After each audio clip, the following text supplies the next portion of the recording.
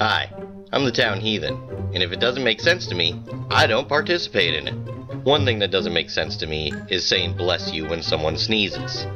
If you were to burp and someone had to smell what you just ate, you'd say excuse me.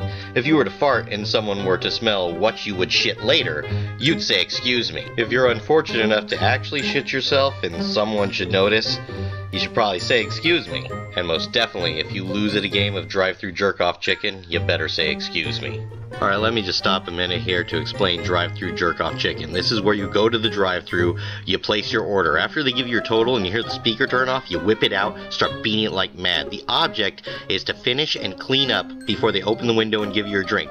If you make it there before the window is open, great, it's bonus time. Use it. In all those instances, you say excuse me, but in the one instance where you do the bodily function that is actually probably the most dangerous to others in the room, well, that is aside from the occasional farts that my family has lost cats to. You sneeze and you don't have to say shit. Instead, someone in the room has to compulsively blurt out bless you or Gesundheit, as if to say, I heard that you made a bodily function, and now I'm acknowledging it so I can fit in with the rest of these people. Does it really annoy me that much? Not really. I mean, if you were to say bless you to me, I'd accept it, say thank you. I understand the sentiment, but it doesn't make sense to me, so I don't participate in it. Sometimes I don't participate in things I find demeaning. Now call me frickin' crazy, but when I've been at a fancy restaurant, which I don't frequent, so generally it's at a wedding I'm glad they have alcohol at, or an awards banquet that I'm glad they have alcohol at, or some other place you invited me to become your captive audience that I'm glad you have alcohol at.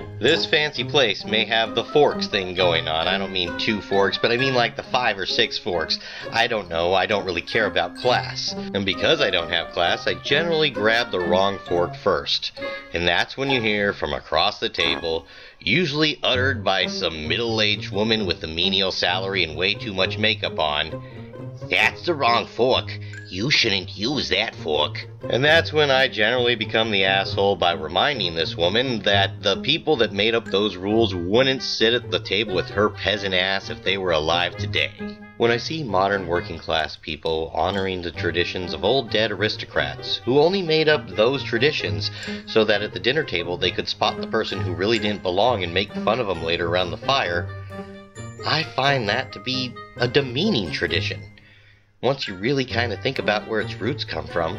I don't participate in these things because I don't want to have the guilt of knowing that I helped perpetuate stupid rule upon stupid rule upon stupid custom upon stupid tradition on the generations to come. I think the future is going to have enough problems without having to hold on to the arbitrary rules of dead people. Thanks.